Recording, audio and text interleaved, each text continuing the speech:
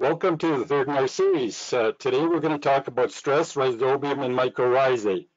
It may seem like a strange combination, but in order to cover everything that I want to cover in this four-part series, I had to blend a few things together. Stress has been one of my favorite things in the last little while because every research paper you pick up nowadays, if you're looking at management of plants, there's a section on stress management, and it covers most of the stuff I'm going to include. So without ado, let's get going. I'm going to try and get this done in less than an hour for sure. Thanks a lot. So we all know, and you've seen this slide before, and I'll go through a few of these real quickly. We know that abiotic stress is really our big factor. Folks have a pretty good handle on biotic stresses, things like diseases, weeds, and insects. And farmers are well equipped to spray and control those and use integrated pest management where possible. So we're going to focus on how does the plant really deal with these stresses. And last year we had a good example of that when we had canola plants like this wilting in the field come sundown or even early in the morning. Usually by morning, the plants have perked right up because of water pressure that will fill those cells in the plant and keep them growing.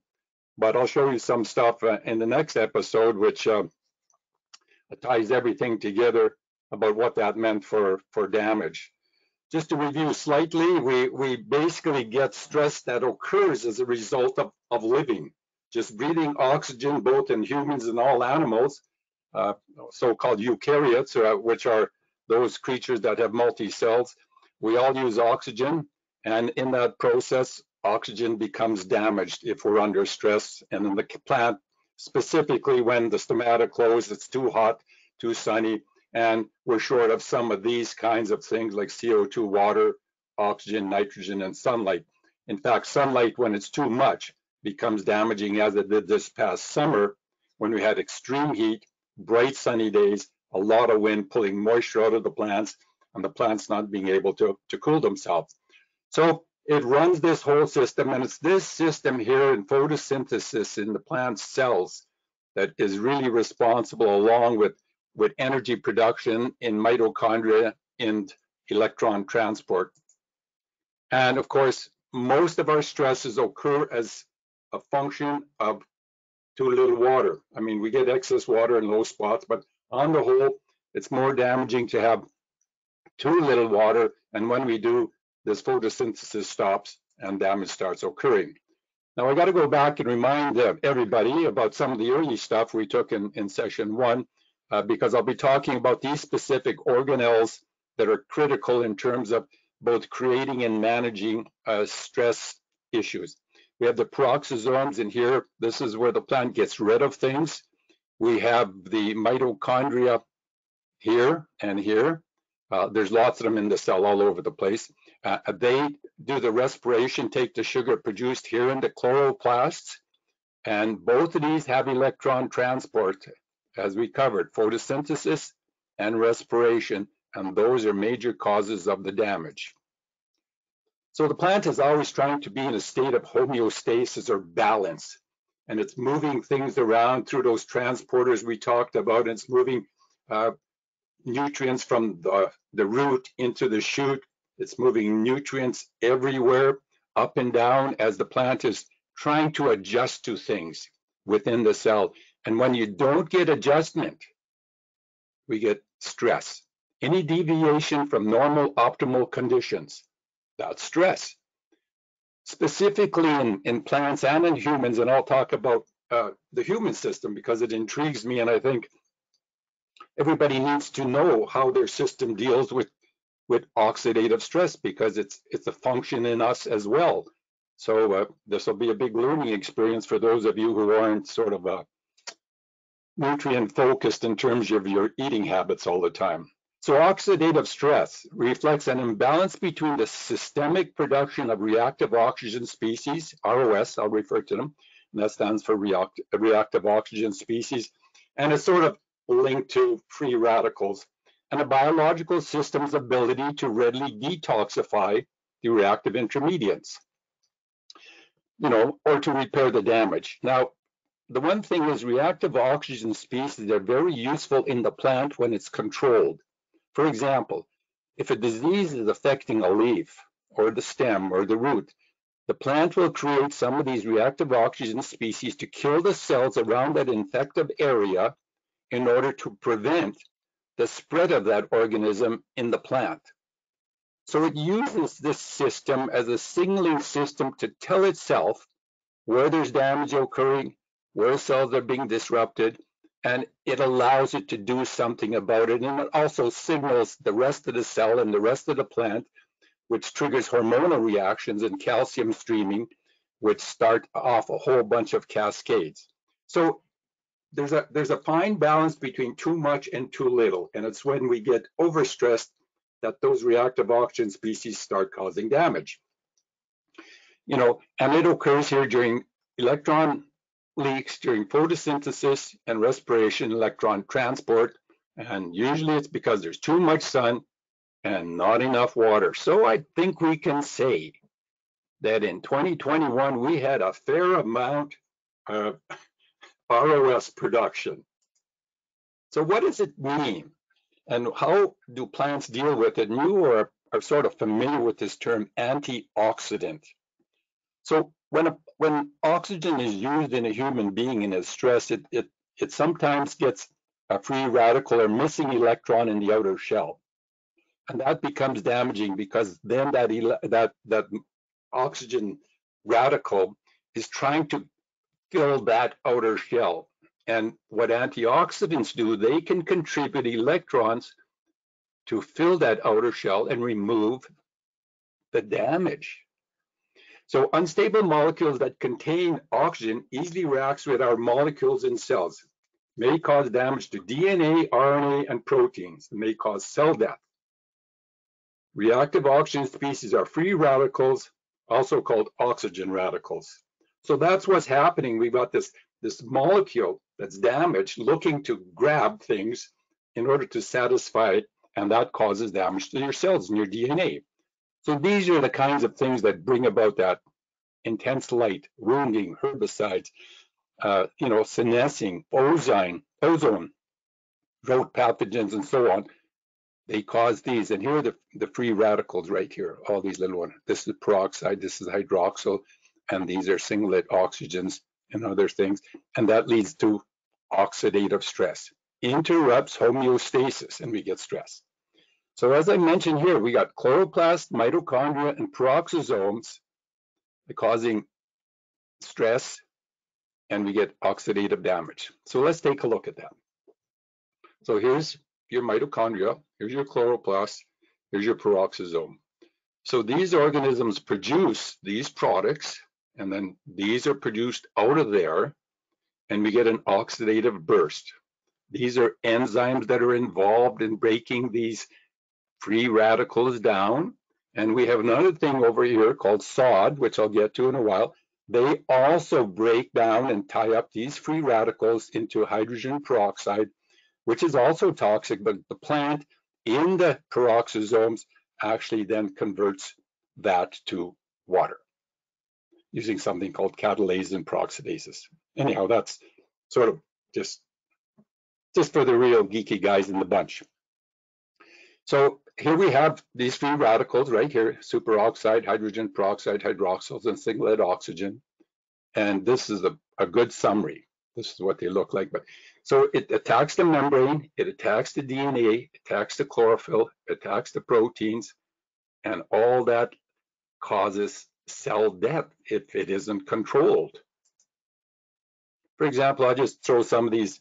Toxicity to roots from fertilizers and seedlings can be a problem. So, we're always interested in producing a product that has very little toxicity. So I do a lot of these kind of stuff, and you can see this is a canola or a wheat root that's coming in contact with a granule of fertilizer, and you can see the tip, which is the most exposed, because you see there's nothing covering. There's no signs of damage. Usually the tip is where damage will occur if it's being poisoned, because there's just too much of a toxic material, the fertilizer, ammonia, there, it'll brown it. You can see that these don't do any of that, even though the root tip is running right on the granule. And you can see here that the root hairs are actually going into the granule to extract the nutrients, and here's a lateral root is developing. That product is a new one we're introducing, and I don't promote our products necessarily, but I want to show you that this is a mined product that comes into the country, and we're just introducing it. But take a look, this got potassium, calcium, magnesium, and sulfur. One of the issues we have is putting potassium into the seed row. So this product is a relatively low concentration, slow release, and these are the kinds of things we're looking at in terms of reducing that salt index, generally, as we talk about in fertilizers. Here's another system where the plant root actually turns away from too much urea. You can see here that we get damage occurring at those root tips. I won't cover that, but you can also see that the plant is very able to deal with some of that. These three seminal roots here, well, this one's damaged, but look at this one's all fine. So the plant will survive, but you can see that that damage has an effect on growth, and it's stressed. And this is just another shot showing you what that looks like. So how do plants respond, and our role in the response? Well, go back to this. These are sort of the tools we have for nutrients, and for stress management, we need all of them, but these are the key ones: phosphorus, sulfur, potassium, calcium, manganese, copper, zinc, and iron. These transition metals are key simply because they can deal with electrons through the shifting of their valences. So they are really key as catalysts to bring about a reaction that nullifies the effect of the reactive oxygen species. And that's why I bring these up here, because I'm going to cover all of these. I don't talk about phosphorus, it's just that phosphorus is needed as energy for every reaction. And I don't talk about boron. It is also needed for a lot of things, but not specifically that I know of in terms of dealing with these reactive oxygen species. And I won't cover this any more than in this one slide where we have drought, salt, heavy metals, and we get reactive oxygen species resulting from all of these, especially these salt issues. And the key thing to take home is that calcium is activated, and it's really tightly controlled in the vacuole and in the liquid inside the cell. But calcium, two major roles are in cell wall structure and this role.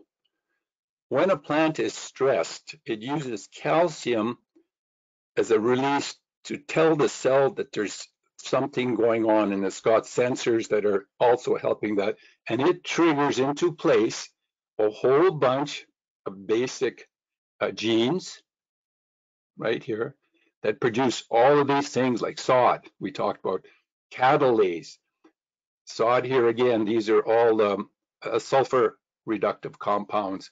So the calcium is involved in the triggering a recognition of the issue and triggering a bunch of reactions in the plant, usually through messenger RNA to the genes or to the nucleus, to bring about the production of these products which deal with it. So I'm going to go, I showed you this before, but I'm going to show you this again just to remind you. Take a look at this. Low phosphorus is very common, sulfur is common, boron is common, and zinc. These three, zinc, sulfur, and phosphorus, were in that list that I just put up there. And I'll talk a little bit more about that. So this is, again, all of these are occurring, and it has another aspect that is important. Under oxidative stress, the plant will produce a bunch of compounds that in the cell, like you won't recognize it. Proline is an amino acid. Very common response, first response, it produces this amino acid to put more solutes into the cell. Glycine betaine is also a nitrogen compound. Polyamines are hormones. So the plant brings these osmolytes, and I'll define it in a minute, into the cell to help it scavenge and also to protect it. And that gives you abiotic stress tolerance. It quenches the reactive oxygen species. And that is, we've talked about, this is triggered in that response. We get a perception of the problem, we get transcriptional control where genes are activated, and we get a response. And those responses are osmoprotection, chaperones, water movement, detoxification with these compounds. So you get the picture. There's a group of compounds that are produced by the plant in response to the stress. And here they are. Antioxidants are compounds that inhibit oxidation. So in everyday life, we talk about antioxidants, things like lycopene in tomatoes, colorants in strawberries and blueberries. Let's dig a little deeper into that. I already talked about these soluble, compatible solutes, proline, glycine, and so on. So I'll give you a little bit more in a minute. But let's take a look at these antioxidants. Ascorbate, vitamin C, glutathione, sulfur compound, tocopherol, vitamin E, carotenoids, all of those colors in blueberries, strawberries, tomatoes, and so on. Those are the antioxidants that the plant uses, and it produces it to deal with those stresses. And then we as humans eat those plants to get exactly the same thing. Vitamin C is key to our health. Glutathione, key, and I'll talk a lot about glutathione in a minute. Vitamin E and so on. These antioxidants, then we have enzymatic antioxidants, right here, catalase, superoxide dismutase, and a whole bunch of other compounds we don't have to worry about. The plant also has to use hormones to send messages: abscisic acid, gibberellins, auxin, ethylene, cytokinins, salicylic acid, jasmanic acid, racinosteroids. All of those things are responding to the stress. So osmolytes are highly soluble, uncharged, and non-toxic organic molecules like proline, glycine, beta, and so on. And the hormones are also used to trigger the biosynthesis. Remember, a plant only has those 5 ingredients, and it has the genetics to synthesize all of these things. So now let's take a look at what we can do. I went through it, and it's fairly complicated, although it's relatively simple way to look at it. Now that you know what's going on, all you have to know is that the plant has the capability to do all of that. And it does it genetically by upregulating and downregulating genes.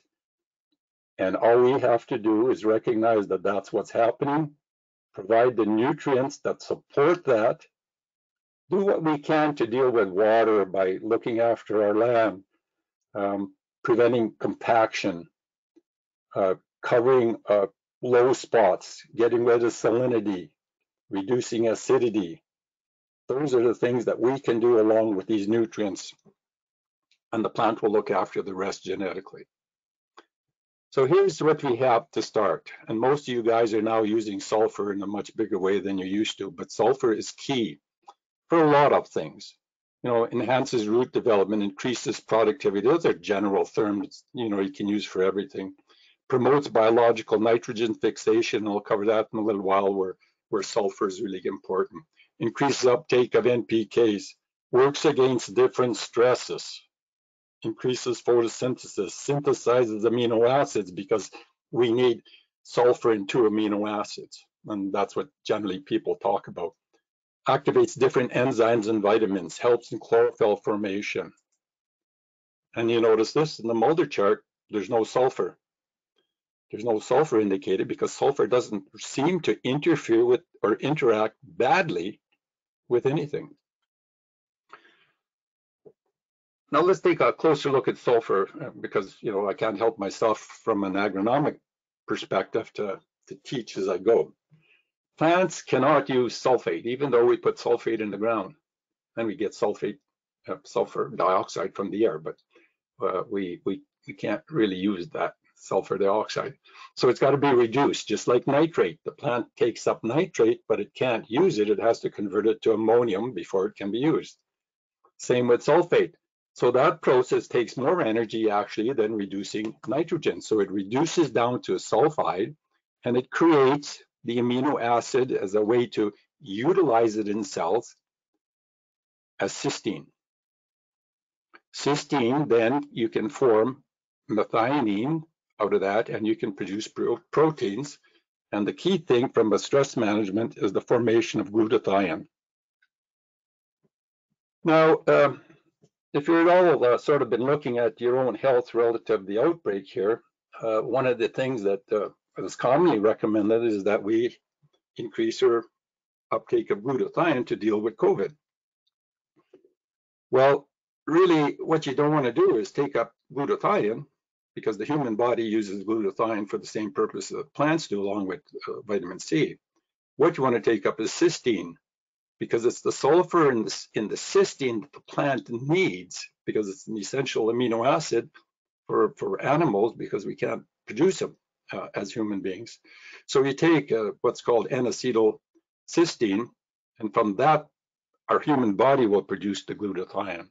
Because if you just take glutathione into your gut, your microbes will sort of chew it up, and you won't get glutathione out of it. You'll get maybe a little bit of sulfur. So that's a side note. But here's what's happened. 1990, we had acid rain all over the place in the east. 2000 less, 2010 even less, and now we don't have enough, and you guys are putting it on the ground now because the plants are sucking it up and we can't get enough in. When we take a look at that demand, like all curves, this huge demand up to bloom time, and then boof, down we get leveling off when that tremendous amount of sulfur goes into canola. So most guys are putting down either elemental or biosol or ammonium sulfate or some sort of sulfur compound, sulfur plus nowadays, in order to supplement in the canola year, because the demand for sulfur is higher. But all plants need sulfur, some less than others. And you need a ratio, because most of your amino acids, when you talk about the ratio for amino acids, most of your amino acids contain nitrogen and phosphorus. Only two, methionine and cysteine, need sulfur. So say canola would have an N-to-S ratio of maybe 6, and for wheat would be 10, and so on. So it varies depending on the crop, but basically the higher the protein, the more nitrogen, more sulfur you need as you produce proteins. So here's glutathione. We talked about it. And the key part of this process in the plant is that the ascorbate vitamin C glutathione cycle. And that's the same in human beings. We need the vitamin C, we need the glutathione to scavenge what we in humans call free radicals, but they're also reactive oxygen species. And in fact, methionine, for example, in sulfur, is key in producing ethylene, polyamines, and glycine betanes. So the methionine is also key in the biosynthesis of a whole lot of compounds in the plant, including hormones like ethylene, and polyamines, and some of those osmolytes. Remember, there's only 5 ingredients going to the plant with the nutrients, and then the plant produces the rest. Potassium next. Well, I put this back in here, and take a look at potassium. And you can see here, as we discussed in other programs, when you have too much potassium, it's stored in the vacuole, and you have too much phosphorus, it is also stored in the vacuole.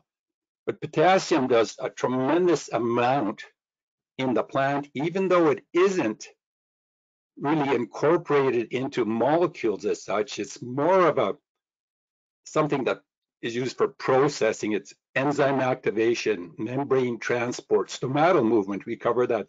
Stress resistance, photosynthesis, osmoregulation. It's the potassium that gives you the cell turgor. It gives it the turgor pressure in the roots to push the roots through the ground. So potassium is key. I just covered most of that right here, but it's under out of all the mineral nutrients, potassium plays a particularly critical role in plant growth and metabolism, and it contributes greatly to the survival of plants that are under various biotic and abiotic stresses. enzyme activation, protein synthesis, we cover this. And one of the things I noticed over the years I was with Agritrin, which was a tremendous learning experience to hang out with a lot of really smart people for a long time, is that when it came to looking at one nutrient that seemed to be related to really good productivity when you're looking at variable rate and you're looking at zonations, was the level of potassium. Generally, there was a really good correlation with high levels of potassium and good productivity. And you can look at these, but it's involved in all kinds of, improves reactive oxygen species balances. It's involved in water retention. And one of the things about potassium, remember, it's about water. And we learned when we looked at stomata that potassium is key to the regulation and closing of the stomata through the pressures in the guard cells. So when the plant is under severe stress by heat, the roots aren't getting water, the plant can't get potassium to regulate those stomata very efficiently. And man, that's horrendously important to the plant to be able to respond very quickly to those signals. So you also wind up with potassium, which isn't very mobile in the soil, if at all. As the roots go down under drought, there's less and less potassium as you go deeper. The plant is struggling, so there's a horrendous impact of drought on the plant for many, many reasons. Here's potassium, again, used by everybody, got peaks in it, and typically you'll see this drop off here after pollination as the plant needs less and less potassium in order to bring about a whole bunch of processes in the plant. But it's really, really key, as are all nutrients going into this building period, because no matter what happens after here, if you've got lots built up in that growth phase, the plant can mobilize many of those nutrients. Not all of them, but many of them, NPK, magnesium, big builders and big important nutrients in the plant. And it will pull it up after that as well, but it loses its ability because it shifts the sink to the seeds from growing the tissue in the roots. Now here's the big important one, the superoxide dismutase. So if you got these free radicals here and you react them and you get hydrogen peroxide and oxygen, and then other things happen, here are the key nutrients. Manganese, a manganese superoxide that helps break down those free radicals in the mitochondria. An iron superoxide in the chloroplast. And the copper zinc superoxide in the chloroplast and also in the cystole. That's the liquid within the cell. These, again, they got tremendous valence capability to change and therefore to help with that electron issue. In the copper zinc sod, although zinc is classified as a transition metal, it doesn't change valence. It's the copper that changes valence, but the copper won't work without the zinc. So that combination, it's really the copper that does all the work, but you need the zinc there for both. And you know what? Here's the human system. What do we got for the sods, the same ones, the catalases, the carotenoids. These are sulfur reductive processes, vitamin C, vitamin E, and again, glutathione. It's not surprising. We're multi-celled organisms like plants. Plants use the same systems as humans. They've just been here a whole lot longer and developed that long before we as a species came along. So if you learn nothing else, you learn that these are the kind of things you need to look after yourself. Even a lot of skin cancers related to reactive oxygen species because of excess heat, exposure to sunlight. These same enzymes and antioxidants help in preventing those kinds of issues. Anyhow, learning experience for today. So let's take a look-see. Zinc, deficient quite a bit. This Saskatchewan issue over to eastern Alberta, quite a problem. So nutrients such as zinc, manganese, copper, iron, magnesium, boron, calcium, sulfur, and potassium can modify the activities of several antioxidant enzymes. With these and other essential plant nutrients, the plant can defend itself to the best of its ability. And that's all there is to stress. Your challenge is to provide that to the plant during the whole growing season. That's really the challenge. Let's go on to Rhizobium. I just want to point out a little bit about the people who provide it, because I've been to their facility in Quebec. Premier Tech is really, really important and a hidden jewel in Canada as far as I'm concerned. They control the peat moss business basically worldwide, and there are about 4,700 people in the company in 28 countries, with 47 manufacturing facilities in 16 countries. This company never heard of unless you saw some of these products. ProMix, your peat. Wilson, domestic pesticides. CIL, Alaskan ice melter, all that stuff we use for melting ice. Those are all products from Premier Tech, along with a whole bunch of other ones that are involved in filtering of water and so on. Got phenomenal facilities in Quebec that everyone should see. And they provide both our Mycorrhizae and our Rhizobium. So here's the issue with Rhizobium. It fixes nitrogen. The problem with nitrogen is that it's got this triple bond right here, which makes it so stable in the atmosphere. The nitrogen in the atmosphere is stabilized at 78% almost all the time. And when you break it down, you get ammonia, which is then converted to ammonium, so it's not toxic. And it takes a tremendous amount of energy. It takes 16 ATP in order to break one of these darn molecules, because each one of those has to be broken one at a time, and it takes a horrendous amount of energy. The only other thing that can do this is lightning. Lightning has got enough electricity in it to break those in a lightning strike, and it provides about 6 to 7% of the fixed nitrogen for plants worldwide annually.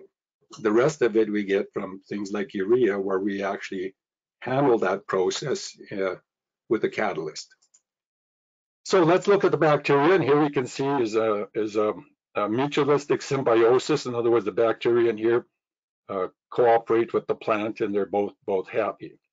And this is just an alfalfa or pea nodule. And you can see that this is new growth, this is fixing, and this is dying. So it's got an indeterminate kind of process.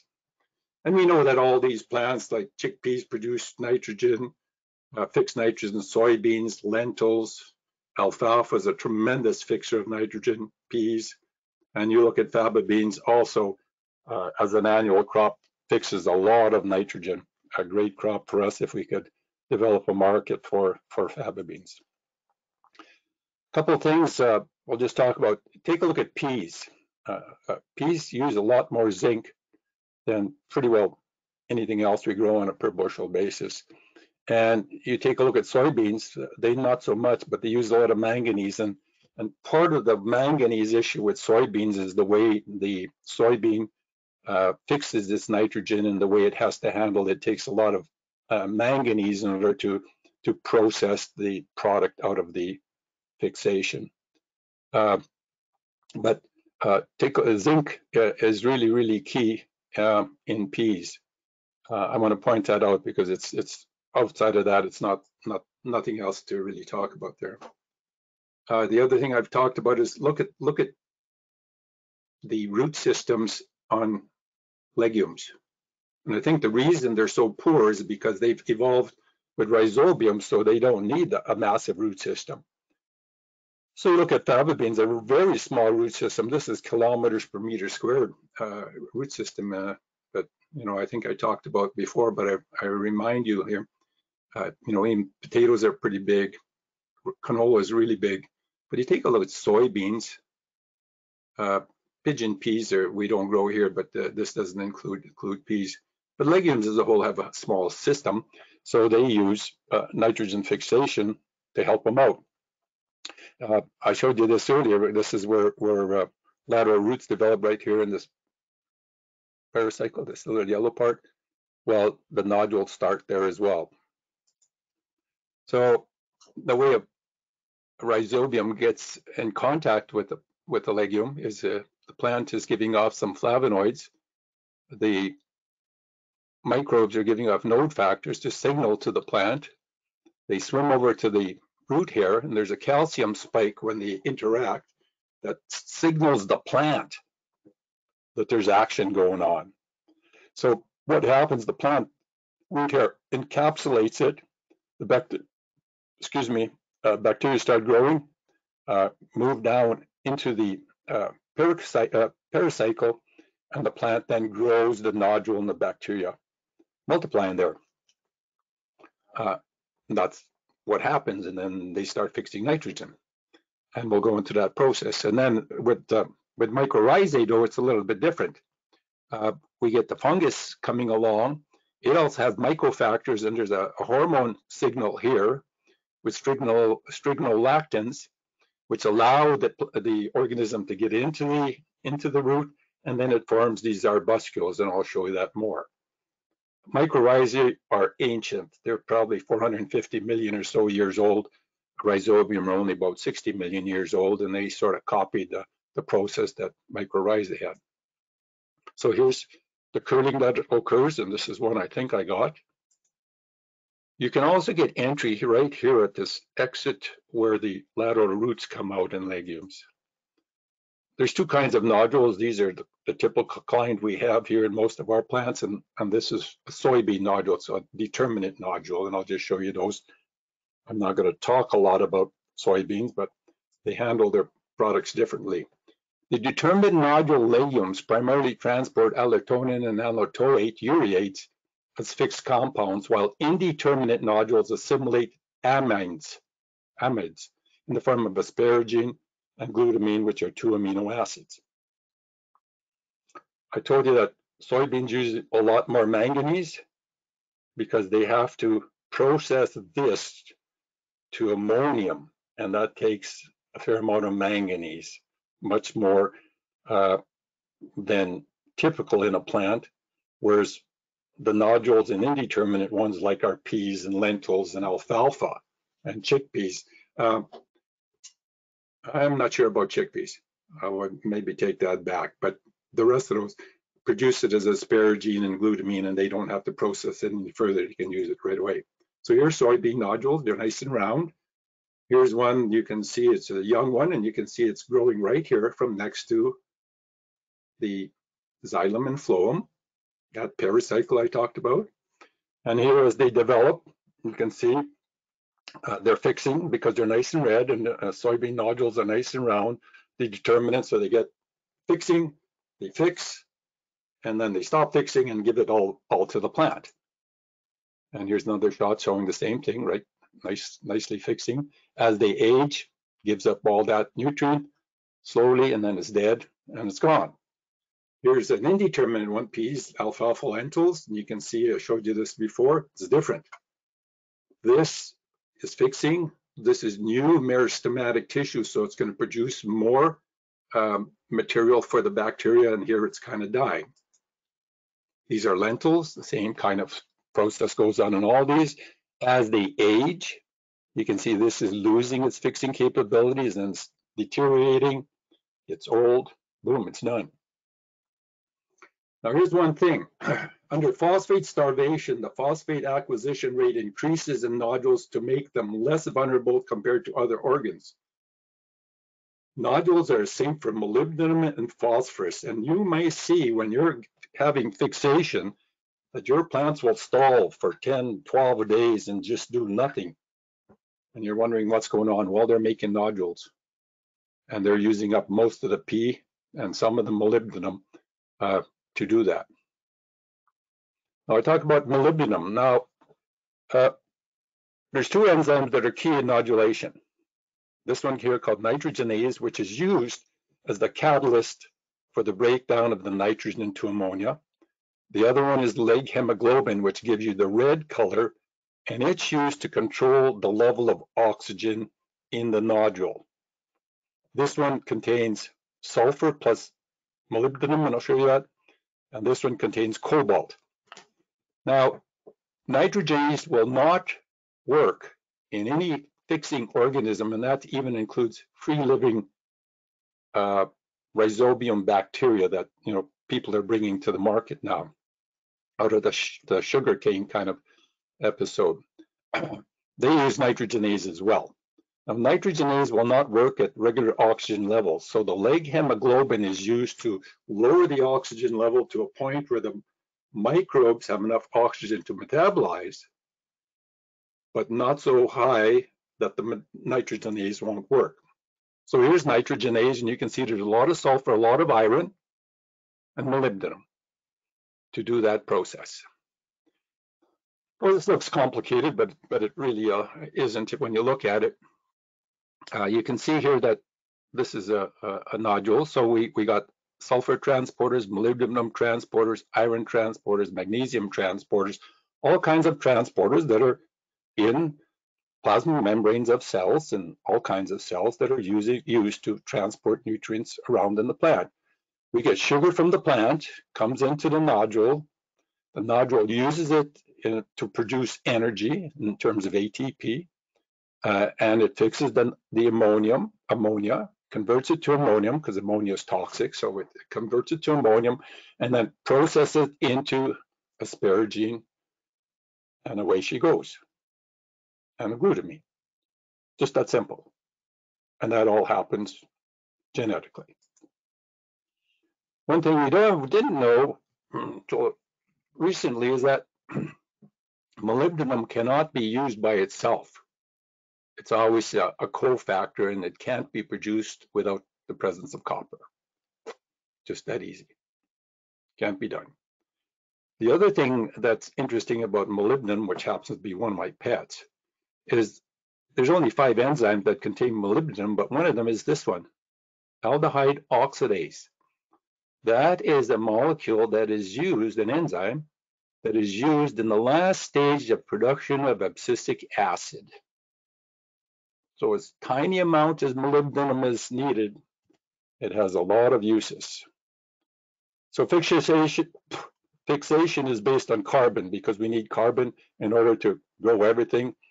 Low oxygen to protect nitrogen, and rapid export of N via the xylem. It needs calcium, it needs phosphorus in huge amounts. It needs sulfur for that leg hemoglobin level. It needs iron in the nitrogenase. It needs cysteine and methionine and sulfur.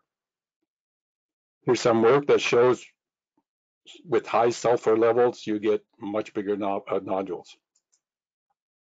Boron is important, and the reason boron is important along with calcium is that the plant grows the nodule.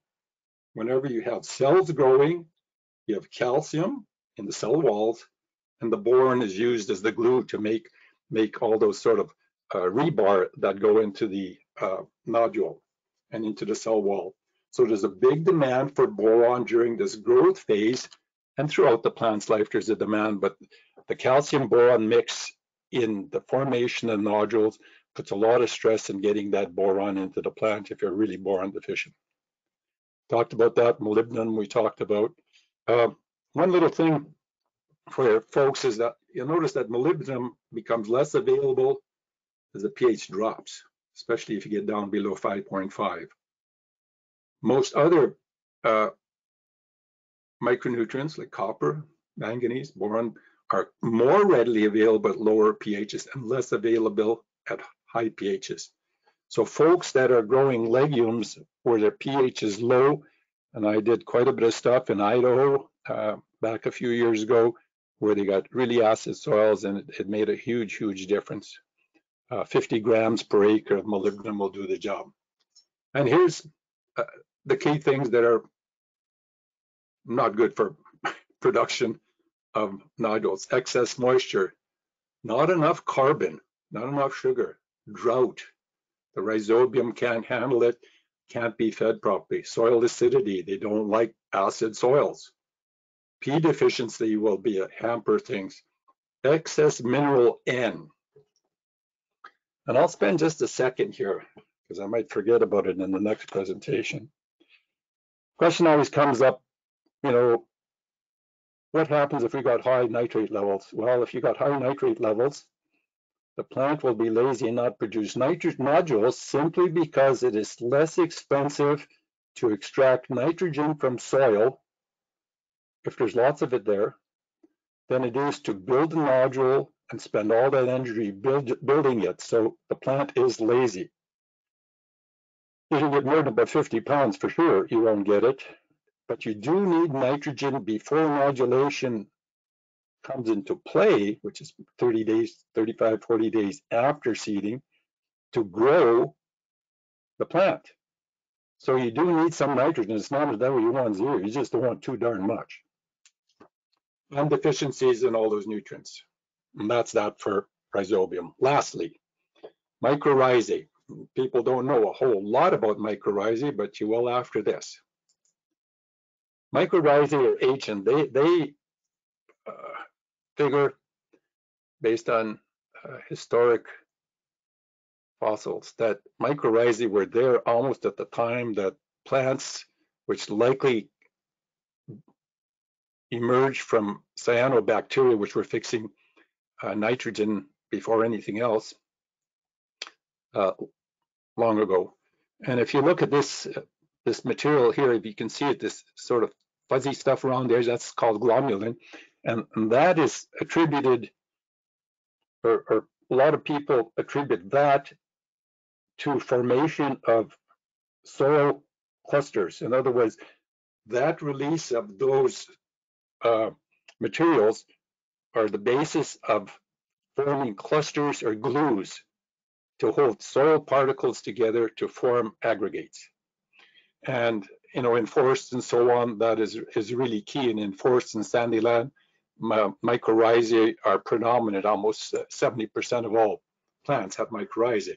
Here's just a shot showing how microbes and rhizobium and other things around mycorrhizae can feed from the exudates that are given off by the mycorrhizae as they're taking sugars from the plant out to grow and pulling nutrients back to the plant to feed the plant.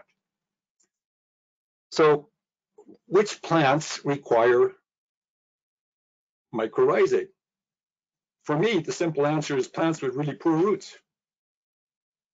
Plants that can't extract nutrients very well. One of the best uses of mycorrhizae is on flax. It's got a very small root. It's not great at picking up pea especially, followed by legumes and sunflower, wheat, barley, oats. Rye very low, and canola does not have mycorrhizae.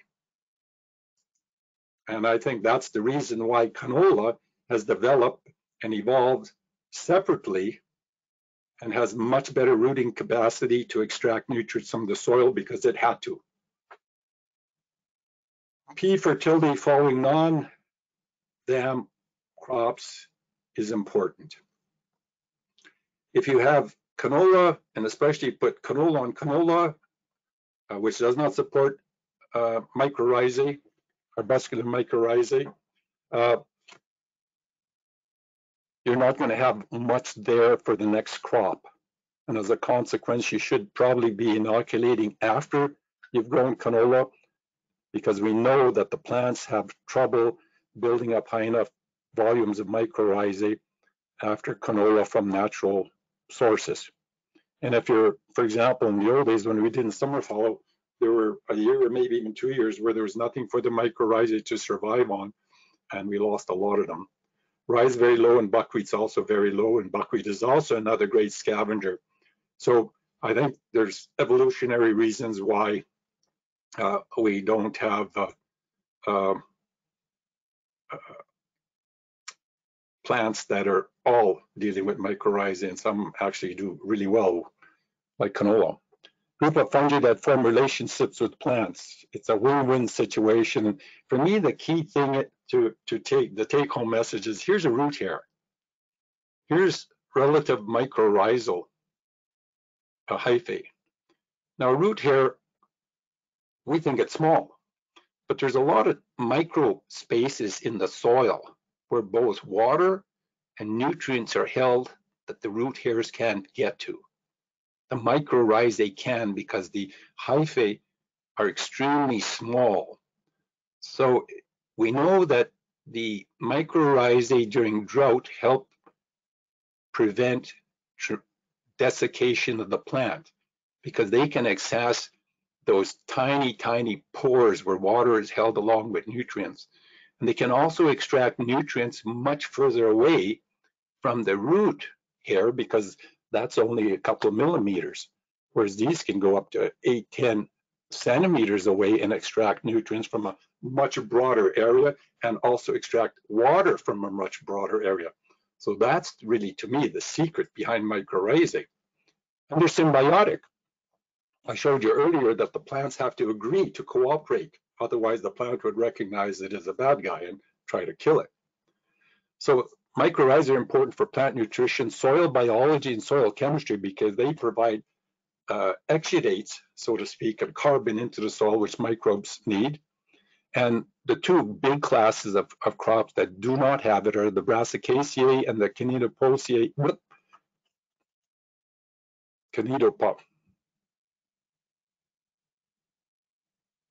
The pigweeds, let's just call it that way. I'm having trouble pronouncing that right at the moment. And about 70% of all plant species, including many crops such as wheat and rice, have mycorrhizae. And they're also involved, some implication in disease control, but drought, and also salinity resistance, because they can extract water. Chenopodium is what I was looking at here, which are all the pigweeds. And you know, if you've got pigweeds, they do very well because they've got great roots and the ability to extract nutrients. So here we, in summary, and we're almost done here, the mycorrhizae can go way beyond the root zone. They can extract all of these things. They're not just extracting phosphorus. It was always believed extracting phosphorus was key, and probably it was when phosphorus is low, but it will also have all of these nutrients because they need them as well. And they access moisture in the micropores, and they increase tolerance. Now, here's how it works. The spore germinates, the root colonization occurs, the hyphae network develops, and the hyphae nutrients and water are uptaken. And here's just a shot of those arbuscules, and all the arbuscule is kind of like a big root itself, so that there's a huge surface area to exchange nutrients coming in to the plant cell and to extract sugar and carbon coming from the plant cell. So that's just common sense. Now take a look at this. Here we have the spores, and closely look at what's going on in the hyphae. You'll notice that there are things moving in both directions in the hyphae, just like we saw in the other video, and those are mobile vacuoles. So some of it is moving back to the plant and the rest is moving away from the plant all at the same time. Oops.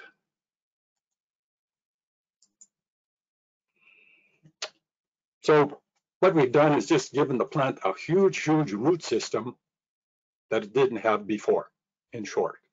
10 times more efficient and 100 times more efficient than that of roots. So that's the role of mycorrhizae. And the one that we sell is a very commonly one sold worldwide, Glomus interradices. And you can see that here we have vesicles, which are storage cells inside the hyphae under high magnification. Now, here's some shots I took at home here, and you can see these are all spores. That's how they survive. And you can see the mycorrhizae filaments running around. And here's some spores germinating. And the one thing you want to be, if you're buying mycorrhizae, you only want to get spores. This is damaged, it doesn't do anything. Any kind of fragments don't do anything. Any that have germinated before you shove them into the ground won't do anything, they're dead. And that's the beauty of Premier Tech. They got some phenomenal research people who basically have figured out how to do this. One of the few companies worldwide, and the secret is well kept. And things that interfere with that are things like chemical use, tillage. I mean, the more stable you are, the better. Elimination of synthetic fertilizers, excessive amounts of fertilizers, of course. The plant doesn't need as much mycorrhizae, and it likely inhibits, especially high levels of phosphorus, will inhibit the activity of these. And living plants are important. And when we talk about regenerative agriculture and multi-species, we actually can transfer nutrients from one species to other through the mycorrhizae, because the mycorrhizae, the same hyphal group, will infect 2 or 3 or 4 different plants and actually move nutrients around in forests. Basically, the whole underground and control of signals in plants is controlled by mycorrhizae. And I just put this up here. Here's a new organism coming in, Serendipita indica, which has also got this name. It's an organism that produces, or a fungi that produces a hyphae as well, and it promotes bioactive substance accumulation, reduces disease incidence, increases plant growth, increases nutrient acquisition, improve rhizosphere microbiome activity, feeds it. So this is coming about, and we're just on the early stages of introducing it. And in case any of you guys didn't know, Taurus sells liquid injection kits for Rhizobium and Mycorrhizae, so if you need them. And I finish off with this. I love this one because you can see that the nutrients and carbon are moving in both directions. Well, that's the end for today, and hope you enjoyed that, learned something. It's a lot. I perhaps give you more than you need, but once you understand, you just have to believe in the plants. For next time, I would suggest that we spend at least an hour and maybe 20 minutes as we look at how do you tie this all into one crop cycle. And I use canola, wheat, and peas. Thanks a lot. See you again.